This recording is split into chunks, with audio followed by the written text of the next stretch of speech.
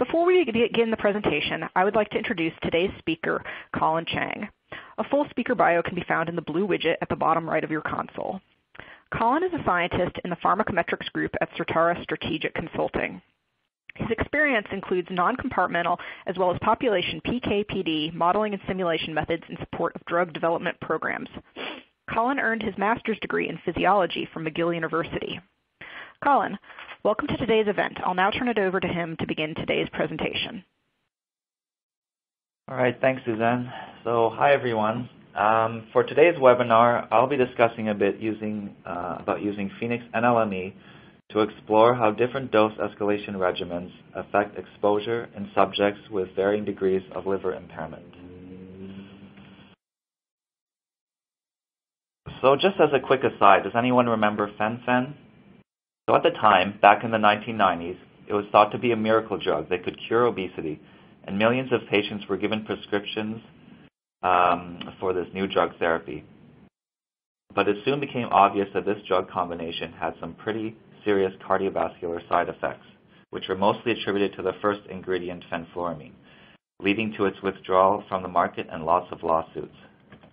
However, the second ingredient, phentermine, was not withdrawn, and development of phentermine in combination with other medications as a treatment for obesity has continued since then. The first of these combination drugs is qsymia, which was approved in 2012 by the FDA for the treatment of obesity. It's a fixed-dose combination product consisting of immediate-release phentermine and modified-release topiramate.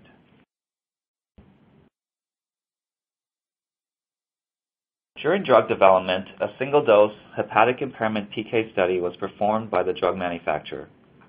Based on the results of this study, a dosage warning was included in the prescribing information relating to patients with hepatic impairment.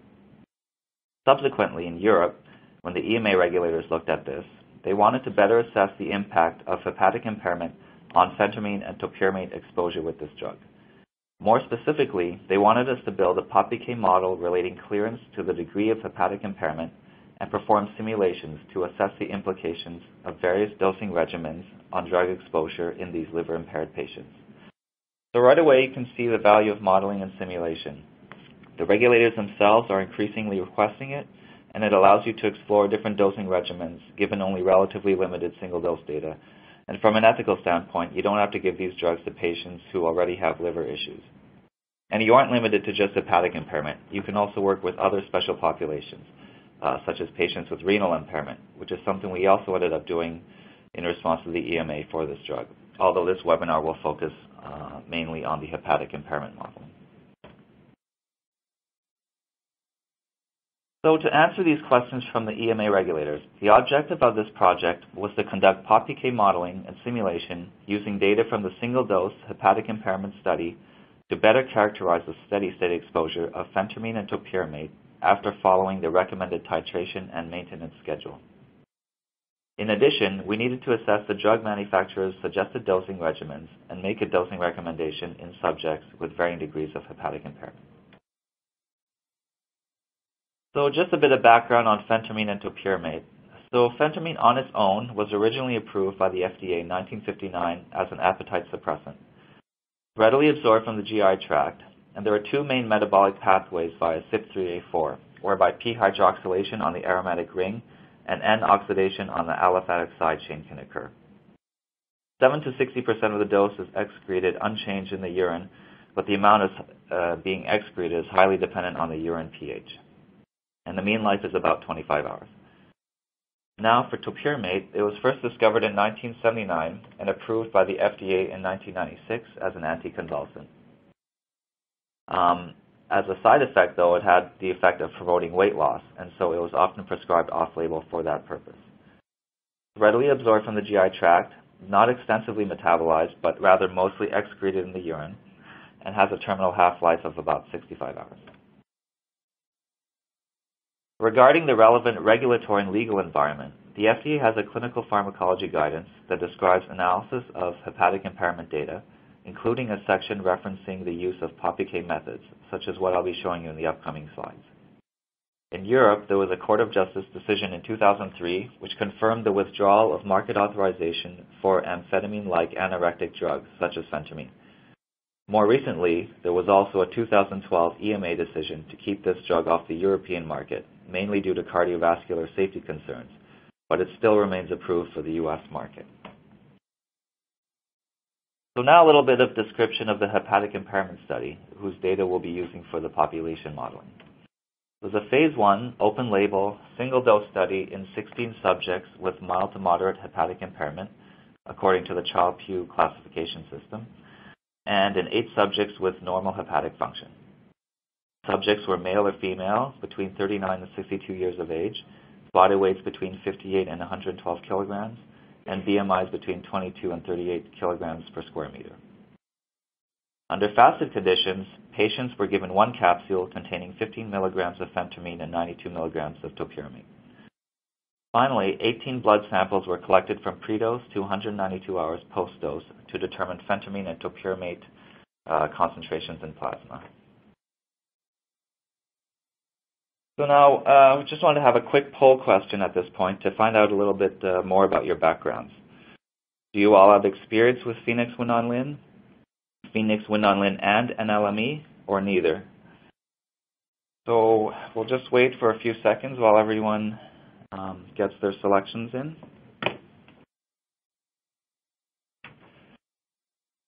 Feel a little bit like a game show host here. So, all right. So if we go to the results slide, we'll see that most people have experience using at least Phoenix Win-on-Lin, and a good chunk of you also have experience with NLME. So if you just have experience using Phoenix Win-on-Lin, well, if you have experience with neither, first of all, I mean, the nice thing about Phoenix is that it has a nice graphical interface, or GUI, which makes the learning curve a lot less steep, because you can just point and click your mouse and use radio buttons and drop-down menus. If you only have experience with Phoenix Win-on-Lin, it's also an easy transition to NLME, as both are within the same platform and use the exact same interface. And so all you would need to do is you add a Phoenix model object to your workflow, and then you're basically off and running. So getting back to the population modeling, we constructed a data set with the concentrations from the hepatic impairment study. And for each subject, we assigned a hepatic impairment group, according to the Child-Pugh classes as described in the FDA guidance. So for instance, we assigned Group 1 for the normal subjects, Group 2 for the mild impairment subjects, and Group 3 for the moderately impaired patients. Again, the software we used for modeling was Phoenix NLME 1.3. We used the default minimization engine, although Phoenix has, I believe, 6 other algorithms available to use. And this, by the way, is the Phoenix GUI that I was referring to before, so you can see the drop-down menus and radio buttons. All subjects were included in the POP-PK analysis with no exclusions, for a total of 383 phentermine concentrations and 409 topiramate concentrations. So this is just a slide now to illustrate the general modeling and simulation framework that we used. During the model discrimination process, we tested various base models with different structures and error models. For instance, models with 1 and 2 compartments and with and without lag time. We found that the model for phentermine with the lowest objective function value, which implies how well the model is fitting the observed data, was a 1-compartment model with linear elimination, between subject variability on clearance, volume, Ka, and lag time, correlation between clearance and volume, and using an additive error model. For topiramate, the base model we identified was a 2-compartment model with linear elimination, between subject variability on clearances, volume, Ka, and T lag, and using additive and proportional error models. We then created some exploratory plots to identify potential trends between the structural parameters and covariates, such as body weight, sex, and hepatic impairment. In the end, we identified hepatic impairment status as a small but statistically significant covariate, explaining the variability of clearance for phentermine, but not for topiramate. So here are the plots for the phentermine-based model without hepatic impairment as a covariate on the left, and the final model with hepatic impairment on clearance on the right. As you can see, without the hepatic impairment, there's a trend whereby clearance decreases with increasing severity of hepatic impairment. When hepatic impairment is added to the model on the right, this trend is eliminated. And basically, the purpose of incorporating this known or predictable hepatic impairment effect on clearance into the model is so we can better measure other sources of variability affecting clearance. Okay, so now here are a couple tables showing the structural parameter values from the final models that we developed. As you can see, we have parameters of Ka, lag time, and volume for the phentermine model on the top left. And as I mentioned in the last slide, we have hepatic impairment status as a covariate explaining the variability of phentermine clearance.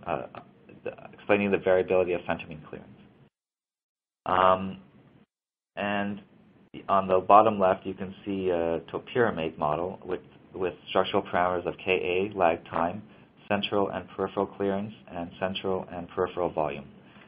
Typical values, which represent the average population values, are populated from the theta table output in Phoenix, with the topiramate table being populated in much the same way. The omega table values, which is also from the Phoenix output, are used to calculate BSV, or between subject variability, which represents the unexplained random differences that you see between individuals.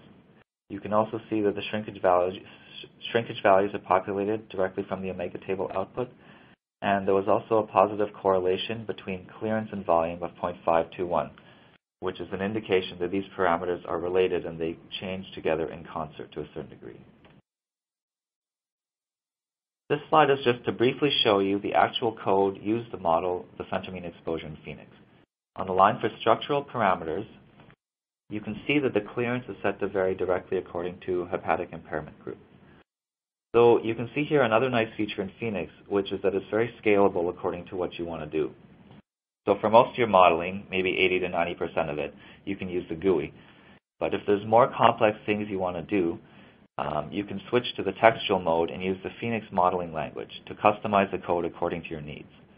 It can also be a good learning tool because Phoenix lets you switch back and forth between the GUI and the code. So you can implement something in the GUI, switch back to the text interface, and then see how the software translated those tick boxes and selections that you made into equations and code. So once we have run the final model based on the data from the single-dose study, we're ready to run some simulations, which will let us better explore and visualize the steady-state exposure. The first step in simulations is to store the post-hoc parameter values from the final model run.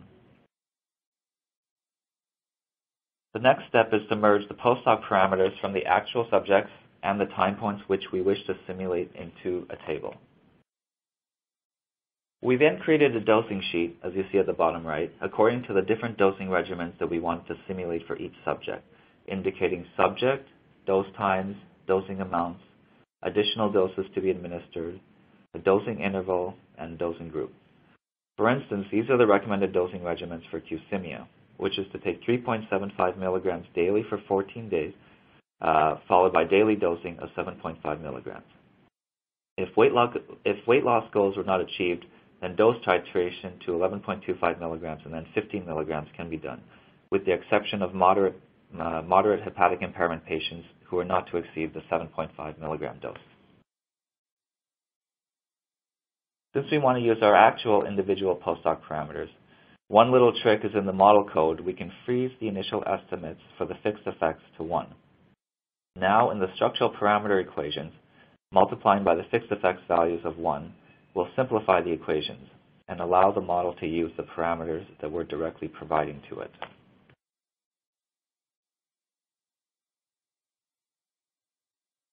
The last step is to make sure that the run mode is on simulations predictive check with the number of iterations set to 0, which tells the model to generate the individual concentration time data using the supplied post-hoc parameters. This individual concentration time data is generated as part of the additional output as a CSV file, which you can then use to plot your concentration time profiles. So now here are some graphs created in Phoenix that come from plotting the mean profiles of the simulated concentration time data for phentermine, which is on the top, and topiramate, which is on the bottom. You can see that the black line represents normal hepatic function subjects, The blue lines represent moderately impaired patients, and the blue line represents the mild impaired patients, and the green line represents the moderately impaired patients. So once again, for all subjects, the recommended starting dose is 3.75 milligrams, followed by 7.5 milligrams. And if the weight loss gains have not been achieved, the dosage can be increased to 11.25 milligrams, followed by 15 milligrams. And this is for the normal and mild hepatic impairment patients. For the moderate hepatic impairment patients, no further dose escalation is called for after steady state is reached. So as you can see in these graphs, for both phentermine and topiramate, you can clearly see that with the decreased clearance, concentrations are higher with increasing severity of hepatic impairment. Now this is just a table showing steady state exposure parameters for the 50 milligram dose only at different hepatic impairment levels. The patients with mild hepatic impairment would receive a 25% higher steady state exposure as compared to that observed in the normal patients. For comparison, we can look at the PK parameters from the single-dose hepatic impairment study. And as you can see, the empirical AUC values are comparable to the simulated parameters, taking into account variability in the data, which helps to provide some confirmation that our model is behaving appropriately. Here are the same tables, but this time for topiramate following the 92 milligram dose only. Once again, patients with mild hepatic impairment would receive a higher steady-state exposure than compared to those observed in normal patients. And again, for comparison, looking at the NCA results from the hepatic impairment study, the empirical AUC values are comparable to the simulated ones. So as I mentioned before, the patients with moderate hepatic impairment should not exceed the mid-level dose of 7.5 milligrams. And the modeling results are consistent with this, since the 7.5 milligram dose in the moderately impaired patients gives an AUC, a steady-state value of 1584 nanogram hours per ml, which doesn't exceed the steady-state AUC following administration of the highest 15 milligram dose in normal patients. And similarly for topiramate, the steady-state AUC for moderately impaired patients is well below the safe maximum dose given in normal patients. So to conclude, our simulations confirm that the dosing regimen adjustments based on the single-dose hepatic impairment study were appropriate. Namely, that no dose adjustments are necessary in mild hepatic impairment patients, and dose escalation to the 15 milligram phentermine 92 milligram topiramate dose is permitted if necessary, whereas the moderate hepatic impairment patients may only receive 50% of the maximum dose level and should not exceed the 7.5 milligram maintenance dose. So I hope that you have all seen how modeling and simulation in Phoenix and LME can help you with exploring various dosing regimens, as well as verify drug exposures in different patient populations.